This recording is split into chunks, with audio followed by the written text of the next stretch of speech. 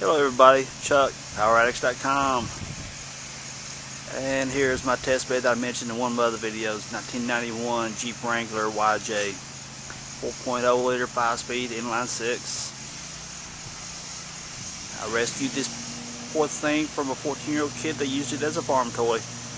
This is going to be the test bed of the subject of many of my videos coming up. I've got a Yamaha SX650, I've got my Shadow 2003 Shadow Spirit, and a few other miscellaneous toys that'll probably be a subject of a video or two.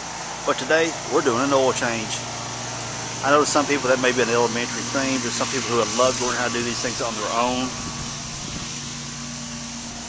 So hey, really honestly, there is no such thing as a video that's too simple.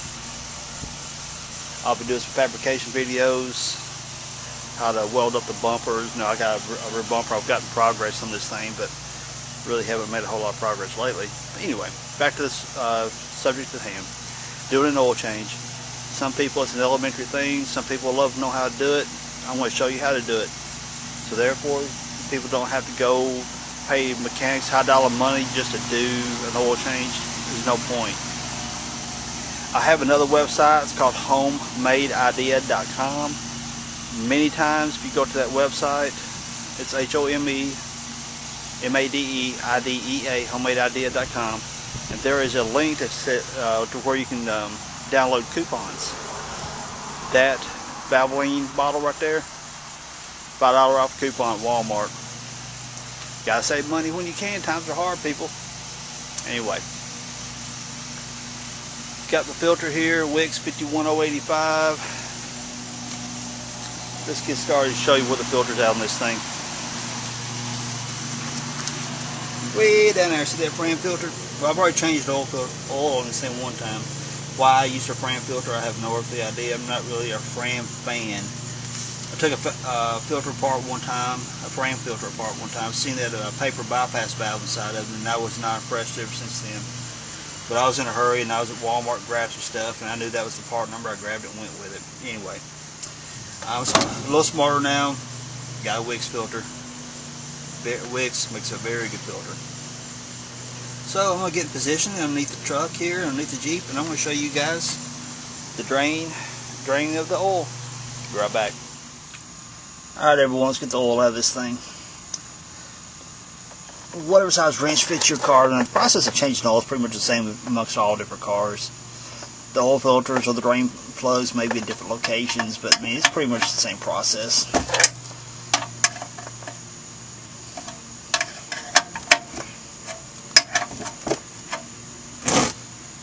Yeah, what's the problem? This oil being a bit dirty. This poor Jeep right here has been abused. This second oil change since I've owned it.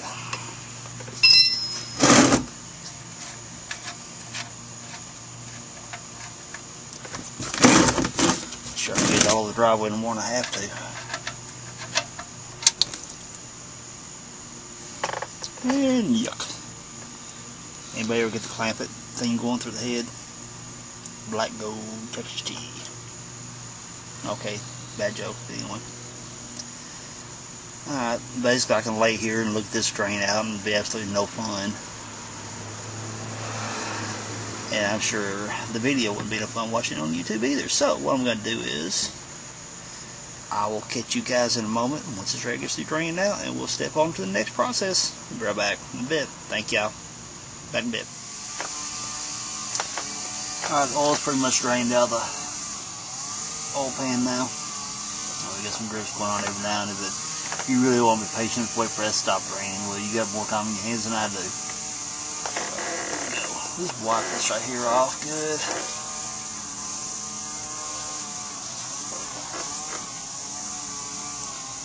And while oil is draining, clean the oil pan plug. Put it back in.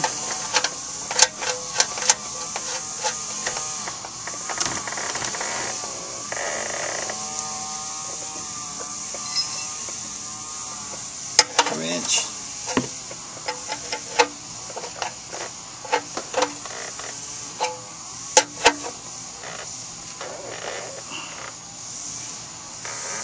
y'all can hear my creeper squeaking around. Alright. It's not ridiculous tight, but it's good and snug. You don't want it too awfully tight. You don't want to strip the threads in your oil pan, because trust me, that becomes a nightmare trying to fix that. Alright. Oil filter's next. Let me reposition and we'll go to the oil filter. Right back.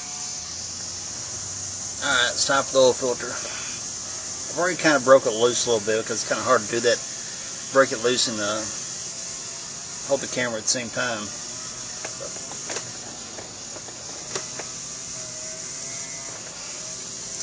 And you just simply unscrew it.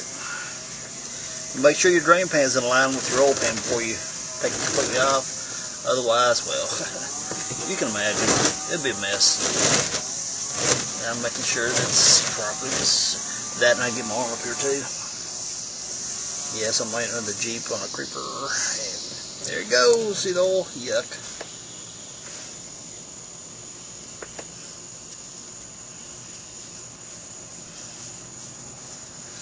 And you can just continue taking it off. Turn the filter upside down in the drain. Right there. That way let the filter drain out of all the oils.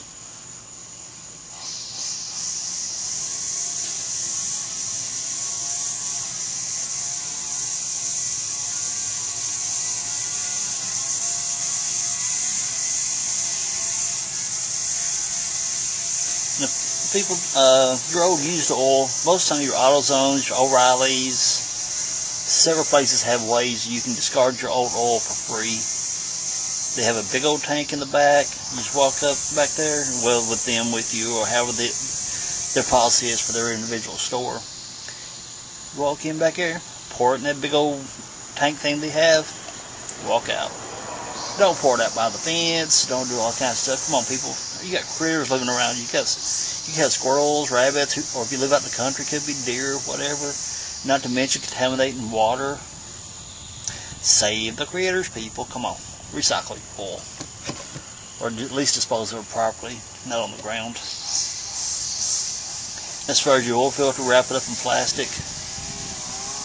And if you live in the city, you know you got to put in your general waste.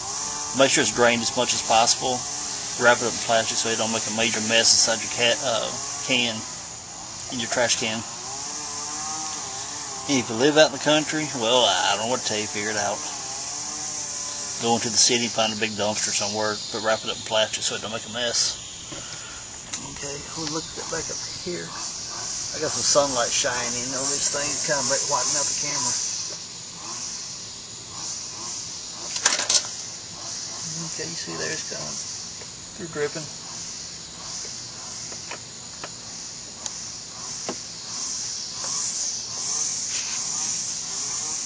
Again, make sure your surface is clean.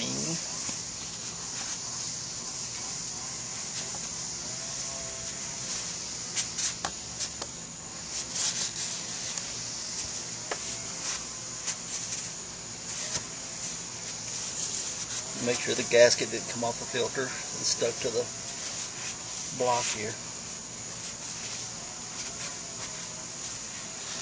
Alright. I'm coming out from underneath the Jeep. I'm going to get the new oil filter ready, prep it up, show you how to do that. Back in a moment.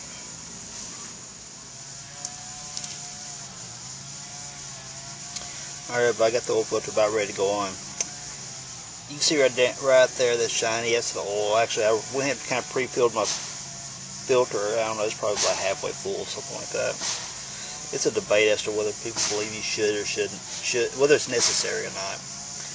Me personally, I feel like it's very helpful, because think about it, when you turn that motor over, how much time those bearings get with no oil on them decreases the life on them, significantly.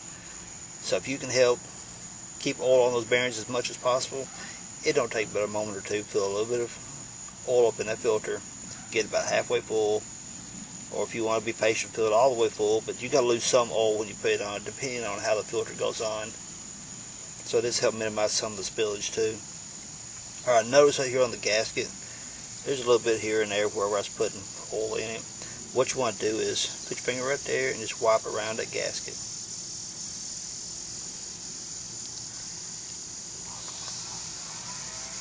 And what that does later on, whenever you go for your next oil change, you go to change that filter, that gasket will not stick to the block. If you don't put a little bit of oil around that, the gasket will stick to the block, and well, it's not too hard to come off. It just kind of saves you a little bit of headache. Alright, let's get this filter put on. I'll be right back. Alright, y'all notice I'm doing this from up top this time. The reason I did it from the bottom, taking the filter off, is just so I could lay the old filter down inside the drain can quick, so it wouldn't make as much of a mess.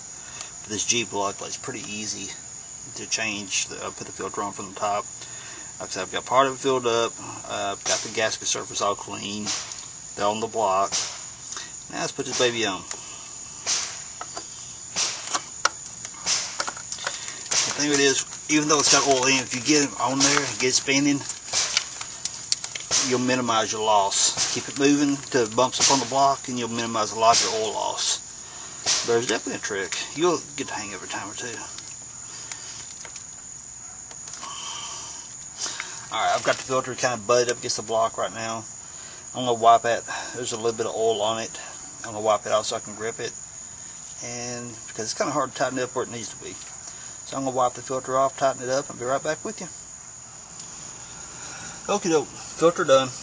And you notice too, I put the drain pan down below also, because a little bit of the filter, the oil coming out of the filter, it's going to spill down on the concrete. So I try to minimize my mess as much as possible. So if you notice also, I got the part number facing up. I tend to try to do that, so whenever I tighten it up and it stops to a certain point, and I try to get where I know where it's tight, the seal's good, and where it's going to seat good, and get tight seal. But the part number being face up is just one of those things for, like, it's time to change oil, but I can't remember my part number from my filter. This way I can pop the hood. Oh yeah, it's a 51085 Wix number, so I don't have to crawl under it. Don't have to walk up to the parts store, say, hey young guy there behind the counter, or hey young lady. I've seen a lot of ladies working the auto parts here lately. Would you look up a filter for me? Well, instead I can walk up and say I need a Wix 51085 or whatever number it fits your particular vehicle. But it's just one of those little quirks that makes my life easier, quick, and hey, you think you do make your life a little easier plan ahead, set it up like that. It's a good thing. Alright, let's get some oil in this let's get some oil in this old country girl and get it ready to fire up.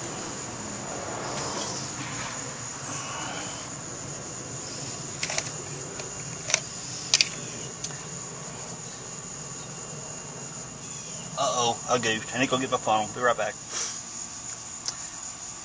Let me guess, y'all was expecting like a real funnel, right? Joke. I tend to try to use what I got. Just minimize spending money, stuff like that. That's an old oil bottle. Old Valvoline oil bottle from who knows what oil change from how long back. I just cut the bottom off of it. It tends to fit down inside the necks of these valve covers of different cars and such. If it's down inside them good, you can drop them in. Just stay put. It don't matter how hard you pour the oil into it, it don't move.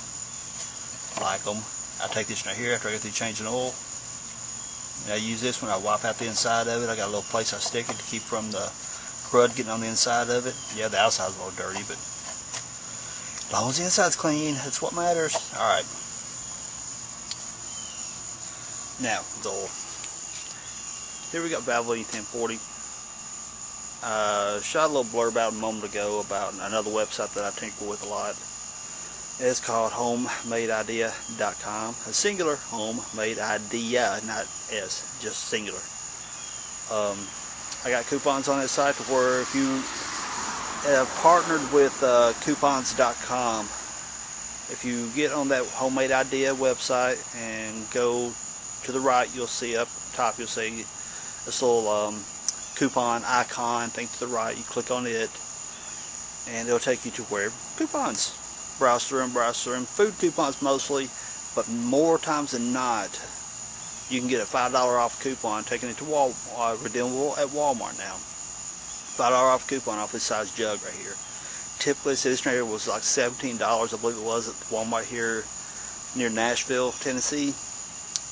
And that $5 off could knock it down to 12 bucks. I bought two. My coupon was about to expire, but there's more on there right now, as I checked last night. But I went ahead and bought two of them. because I got to change oil in this, and I've got a 90 GMC full size truck that I'm gonna change oil in it also. So homemadeidea.com, I've got coupons there where you can get $5 off that oil right there. Go get it. Alright, I'm gonna pour some oil in this thing. I'll be right back with you in a moment. Hey everybody, alright, I got the oil in this thing, and bear in mind that this is a 4-liter Jeep motor. They take 6 quarts of oil, so I've dumped it whole big jug up in there. Now you've seen that one little, well, I take that back. I poured out a small bottle in there first, and I'm dumping this great big jug in there. And checking the oil. I had to start it because remember the oil filter? I put oil in it, but I didn't fill the filter all the way up, so therefore there is a bit of volume of that filter that did not have anything in it. So I started the motor, let it run for a moment. Now we're going to check the oil. Filter's full where I started it. Let it sit there for a moment. See, it's just, here's the safe line, and there is where the oil line is. It's about a finger width, something like that. So it's probably, I don't know, guessing half a quart, something like that. So now we're going to top it off a little bit.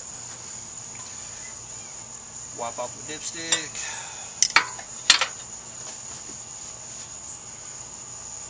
Top it off some.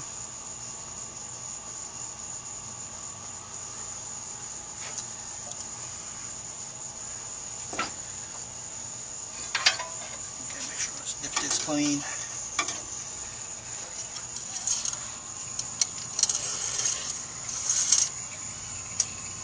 Okay, there you gotta give it a moment for the oil to run from the top of the motor down.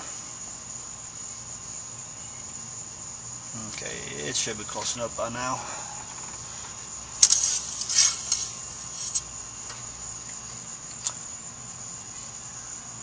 There it is. We're good. Alright everyone, thank you for watching my video. This is how to do an oil change. And as I go along, as I have to do maintenance each vehicle, whichever, I will be doing more videos as I go. See more cool stuff at www.poweraddicts.com. Y'all have a great day. This is Chuck. I'm out. See y'all.